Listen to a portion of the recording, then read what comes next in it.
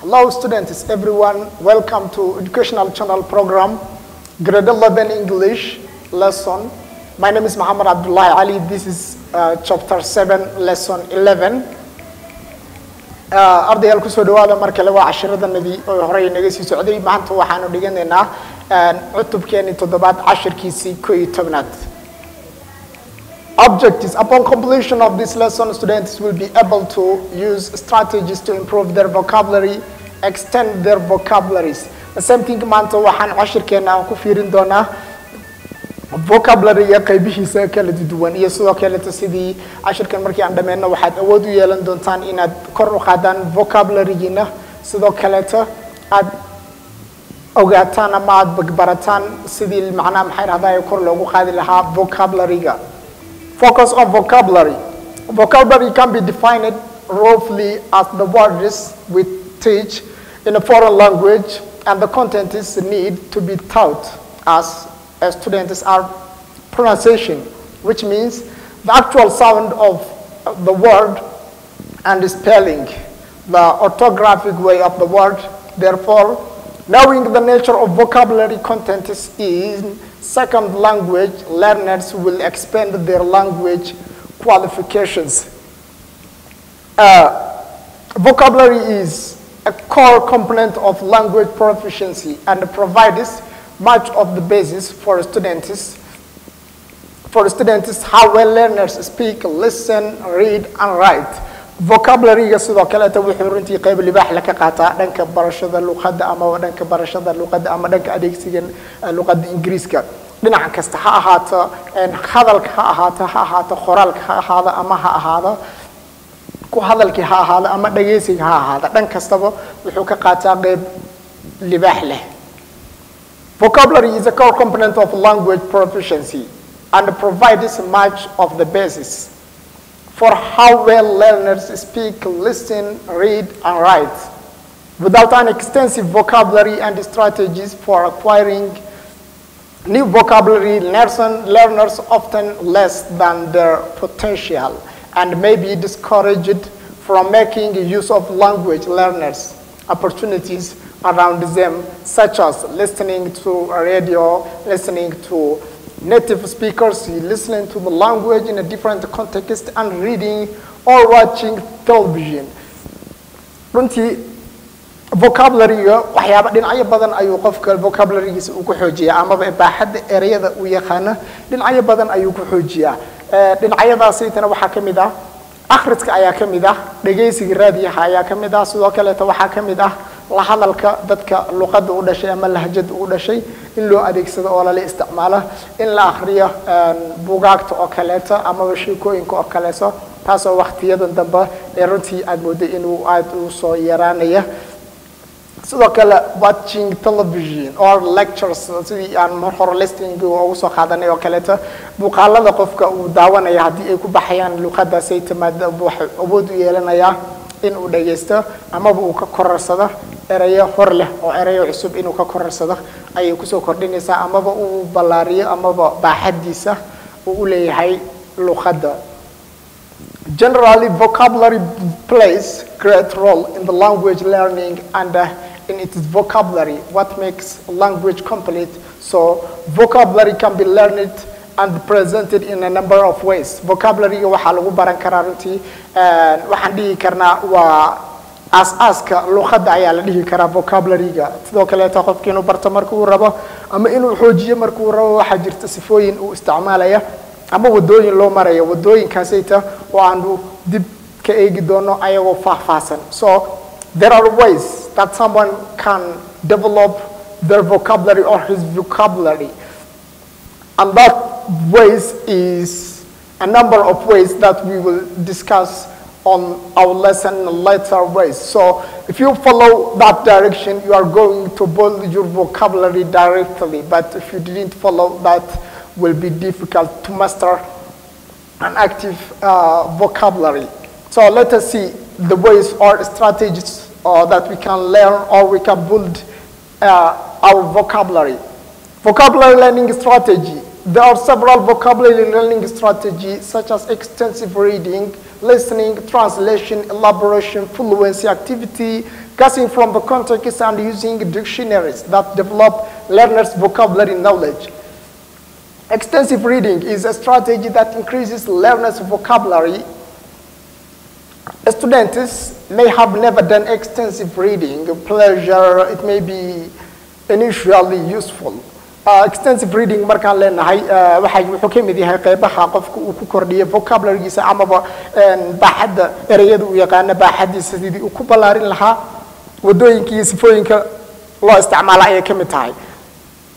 taasoo wax extensive reading oo kale extensive reading markaan leenahay extensive reading waxaan ku soo qaadanay casharadeenii hore cutubka lixaad ayaan ku soo qaadanay extensive reading in ay tahay qayb ka mid ah qaababka wax loo akhriyo. Extensive reading marka aan leenahay waa buugaagta sheekooyinka novelada taariikhaha waxyaabaha madadaalada buugaagta yaryar madadaalada oo kale qofka marka uu akhrisanayo buugaagta jaceelka buugaagta sheekooyinka madadaalada marka uu akhrisanayo ayuu qofku wuxuu isticmaalaa extensive reading. Extensive reading marka aad isticmaalaysid waxaad ka helaysaa amaba kaaga soo kordhaya ereyooyin cusub barashada ereyooyin cusub. waayo mar waliba oo aad akhrinaysid book amaba sheekooyin mar waliba oo aad akhrinaysid waxa kula soo gudboonaanaya ereyooyin cusub oo aadan horay u aqoonin. ereyooyinkaas ay markii aad u fiirsato ama dictionary-ga aad ka fiiriso amaba jumlad ahaan aad fahanto oo aad garato macnaheeda meeshaas waxa kaaga soo kordhaya ereyooyin hor leh oo cusub oo aadan horay u aqaanin. Extensive reading-na waa wasifo ka mid ah sifooyinka qofka uu ku hormariyo luqadiisa dhanka aqoonta ereyooyinka. To devote some class time to sustain it, silent reading, therefore extensive reading is an important strategy for acquiring a new vocabulary. waana sifada ugu fiican ee qofku uu ku horumarin kara dhanka barashada luqadda ama uu ku xoojin kara cilmiga uu leeyahay ereyooyinkaas. Second, listening. qaybta labaad waa dhageysi. It is also another strategy to develop a vocabulary completely by listening different radio programs or a target language. This will be the second best way that someone can develop his vocabulary, by listening a radio, audios, whatever it is, what different lectures which was presenting in English. You are going to face different new words that you haven't known before. So you are going to master new vocabularies in that listening. So listening marka aan leenahay waxa weeyaan waa qayb ka mid ah dhageysiga. qofka marka uu sidoo kale uu dhageysanayo raadiyaha oo kale radio programs oo kale macnaha kaasi oo raadiyaha sayta casharada luqadaha lagu barta raadiyaha waxa ka baxa casharo gaar oo luqadaha lagu barta ayaa ka baxa kaasi oo loo soo jeedinaya qaab uu qofkii wax ooga baran kara. marka waxaa la yiraahdaa radio programs of target language la yiraahdaa afka qalaad casharada ka baxo raadiyaha ee lagu barta luqadda ayaa la yiraahdaa. casharadaas oo kale markii qofkii hadii uu la socdo casharadaas ama barnaamijyada sida dhageysiga luqadda barashada Ingiriiska hadii uu la socdo waxa oo la soo meeshaas ay kala soo gudboonaanaya mar waliba uu ka faa'iideeyaa ereyo cusub oo uusan horay u yaqaanin. taasina dhageysigana waa the best way. Translation has necessary and useful role in the second language learning. Vocabulary lists can be effective way to quickly learn a word by translation, and also additional information can be added to the cards. Simply it is learning the translated. sidoo kale turjumaada markuu uu sameynayo qofka ama qofka markuu wax turjumayo waxa uga soo kordhay meeshaas erayo cusub oo hor la ayuu ka faa'iideeyaa turjumaadana sidoo kale waa qayb libaax la ay ka qaadataa meaning of words and their synonyms. For example, glance, the first little, and the students that knows now the word glance, you may say check on the first title. Erayga markii macnaha uu ku cusboonaada ardayga wuxuu ogaanayaa eraygaasayt inuu isku dayo sidii uu ku ogaan lahaa. Marka eraygaasayt uu ogaadana waxa uu soo kordhay erayo cusub oo aan ka mid ahayn erayooyinkii oo horay u sii yaqaanay. Taasi oo xoojinaysa erayada uu yaqaana baaxadda ay la eg tahay. Elaboration is the process which involves expanding and the connection between what the learners know and new information. Sometimes students may recognize the meaning of unknown word in a given text through elaboration, explanation. For example, computer is an electronic device that works like the human mind. Now, the word computer can easily be recognized. Salahan, waxaa jira erayooyin qaar oo jumlada markii aad ku aragto aanan u baahnayn translation ama inaad sii fasirto aan u baahnayn ama in aad macnaheeda sii raadiso aanan kaaga baahnayn. Waayo maadaama ay ka mid tahay erayooyinka la isticmaalo laga siman yahay. Tusaale ahaan computer marka aad aragto uma raadinaysid dictionary ama qaamuus uma raadinaysid si aad u ogaato macnihiisa. Waayo wuxuu ka mid yahay erayooyinka sida joogtada loo isticmaalo ee laga siman yahay dhanka fasirka macnaha erayga computer. Erayooyinka noocaas oo kale marka aad ku dhex aragto jumlada uma baahna fasiritaan oo horay ayaad ka sii garanaysaa. Fluency activities recycle already known words in familiar grammatical and organizational patterns so that students can confidently recognize the used words without hesitation. At the end, it is for mastering the already known words from such as spelling, grammatical patterns. Guessing from context, it is complex and often difficult strategy to carry out successfully. Most readers understand the meaning of unfamiliar words from the context. The situation, for example, it had been raining the whole night, so the ground is completely hard. And this sentence, the word hard does not indicate its actual meaning, rather it stands another meaning wet. So ahaan marmarka qaar waxa jira jumlada qaar oo erey aad horay u sii taqaanay balse marka ay jumlad kale ku biiraan ama marka jumlad kale loo isticmaalo macno kale yeelanaya. Tusaale ahaan sida hadda jumladan ka muuqato, it had been raining the whole night. Xalay oo dhan waa uu da'ayay, so the ground is completely hard. Sidaa darteed dhulkii gebi ahaanba wuu dhiiqoobay ama wuu qoyay ayay u taagantahay meeshan. Laakiin hard meeshan ayto uma taagna adeeg. Marmarka qaar adeeg iyo dhulka qalal iyo waxba loo soo qaataa oo qalal iyo shay adag ay marka kale ka turjumaysaa macno ahaan. Balse jumladan loo soo qaatay waxa uu ka turjumayaa qoyaan. Xalay oo dhan roob ayaa da'ayay, sidaa darteed dhulkii waa uu wada qoyay ama waa uu wada dhiiqoobay. So that marmarka qaar waxaad arkaysaa erayo noocan oo kaleeta ayadoo macnaheedii aad ku taqaanay macno ka duwan xambaarsan ayay marmarka qaar soo dhaxgalaysaa jumlada kaleeta. This is called guessing from context. Taasi oo marmarka qaar waxaad ku garan kartaa qiyaas ayaad ku garan kartaa markii aad jumlada qaabkii ay u dhaceysay aad aragtid qiyaas ahaan ayaad ku garan kartaa. Xalay oo dhan roob ayaa da'ayay, sidaa darteed dhulkii oo dhan waa qalalan yahay. Mis qaadanaysaa maya jumladaasayta isma qaadanaysa. Xalay oo dhan maadaama uu roob da'ayay saaka dhulkii oo dhan waa wada markii la yiraahdo jumladaasayta waxay isqeexaysaa in xalay roob xoogan uu da'ay haddana dhulkii uu yahay wada dhiiqa ama dhulkiiba uu wada biyo ay xireen. laakiin haddii ay jumlada noqoto xalay oo dhan roob ayaa da'ayay saakana dhulkii oo dhan waa qalalan yahay isma keenaysa. marmarka qaar jumlada waxa jira sidaas isu fasiraya ayaa jira macnihii loo baahna ama macnihii aad ku taqaanay meehane macno kala xambaarsan. marka jumladahaas oo kale waxaad ku garan kartaa inaad jumlada aad akhriso aadna qiyaastid meesha loola jeeda ama fariinta ay tabinaysa. Using dictionaries is also one of the vocabulary learning strategy. Vocabulary in la isticmaalo qaamuuska sidoo kale wuxuu ka mid yahay waa qayb ka mid ah qayb lagu xoojiyo dhanka barashada vocabulary ama dhanka lagu kobciyo aqoonta erayada. Extending your vocabulary Learners are responsible for the development of their language skills. So students should know that it is not them to improve their word capacity. Incidental learning is a way of learning vocabulary through product of doing other things such as reading or listening.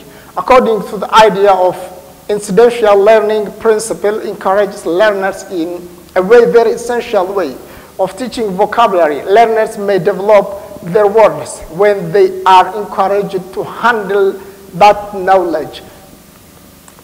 qofka si uu u barto marka hore waa inuu ku dhiiranaada sida barashada erayooyinka sida inuu ku dhiiranaada ayaa loo baahan yahay waxa la yiraahdaa qofka hadii uusan shayga niyad u heenin ma baranayo so that in aad wax barato mar waliba waxay ku xiran tahay niyad ayay ku xiran tahay niyadana meel kale kama imaado niyadana qofka keeni lahaa waa adiga niyad marka lagu leeyahay waa jawi uu qofka abuuraya jawiga sayta jawiga aad ku baran lahayd waa diyaar garow in aad u diyaar garowto jawiga aad ku baran lahaydna adiga ayaa laga baahan yahay marka aad jawigaas abuurto ayaad baran kartaa. Different principle of teaching vocabulary encourages students to take the responsibility of their world development, and some tips are presented as follows. Read more to deepen your knowledge of words you already know and to learn new words. Read more to deepen your knowledge. Si aad u kobciso aqoontaada waa inaad akhriska aad badisaa. Erayooyinka you already know and learn new words. Mar waliba waa inaad sii kobcisaa erayadii aad taqaanay akhriskeeda sidoo kaleetana aad diyaar u noqotaa ama aad barataa erayo cusub. Notice how words are used when you are reading. Either collections, grammar, their different meanings. Always write a new word in a vocabulary book. Test yourself on a words you should know, or do this with a friend. Check pronunciation of words in a dictionary or with your teacher. Write a collection in your own vocabulary or in your record book. Marka leeyahay erayada qofba sifooyin kala duwan ayuu qofka erayadiisa uu ku xoojin karaa ama aqoontiisa uu ku xoojin karaa dhanka erayada cusub waxa kamid ah akhriska ayaa kamid ah amaba inuu qofku u fiirsado marka uu wax akhrinayo qaabka erayada ay isugu xiranto grammatically amaba naxwaha la isticmaalayo sidoo kale inuu u fiirsado waxay ka qaadataa door libaax leh mar waliba qoraalka qofka oo qalinka saaxiib la noqdana sidoo kale waxay aad u xoojisaa aqoontiisa iyo cilmigiisa ku aadan dhanka barashada luqadda sayta tijaabi adiga naftiyaaga imtixaan iska qaad mar waliba dhanka qoraal samee istijaabi imtixaanka qor sida aad u saxday iyo haddana hadii ay jiraan wax khalada isla adiga in aad dib u saxday isku day adigoo fiirinaya khaladaadkaaga iyo meesha ay ka imaadeen amaba waxaad la wadaagi kartaa saaxiibkaaga ku dhawaaqaaga ama pronunciation-kaagana sidoo kale marmarka qaar waa inaad fiirsaa qaabka aad ugu dhawaaqaysid iyo sidoo kale dictionary-ga ama qaamuuska dhawaqa uu bixinaya qaabka pronunciation-ka casharadeenii ugu horreeyay waan ku soo qaadanay qaabka loogu dhawaaqay erayada inay jiraan erayooyin dhawaqa ka siman balse macna ahaan kala duwan sidaa darteed dictionary-ga dhawaqiisana waxyaabo badan ayuu ka caawinayaa erayooyin badan oo dhawaqeeda khaldana amaba aad ku wareersaneed oo fahmi lahayd ayuu ku saxayaa dictionary-gaasna right inaad qodana qoraalka inaad mar waliba qoraalka aad isku daydo erayo kala duwan inaad qorto inaad isku daydana aad bay u wanaagsan tahay. Keep memorizing new vocabularies. Use words while doing other skills. Practice words through repetition. Inaad erayada inaad xifdiso isku day sidoo kale so this is also activities that you are going to answer the following question. What is the active vocabulary? We have learned the different kinds of vocabulary on the previous lesson even. So you're going to answer these three questions. What is active vocabulary? What a passive vocabulary is? And also what a wide vocabulary is. You have 3 minutes. Good luck.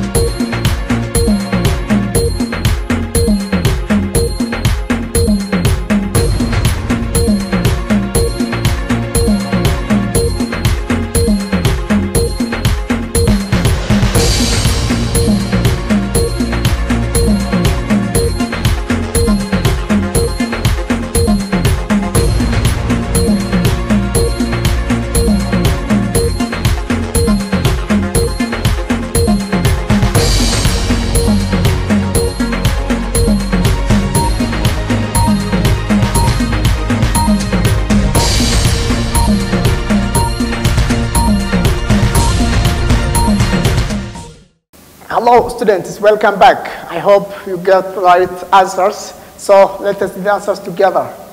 Answers. Words that are used are called active vocabulary. Words that are only understood and not used are called passive vocabulary. Knowing one word is said that to have a wide vocabulary. This is the answers. Check it that you got the same answers. I hope you got the right answers. So that is all about our today's lesson. Until we meet on the next class, have a nice time. See you again.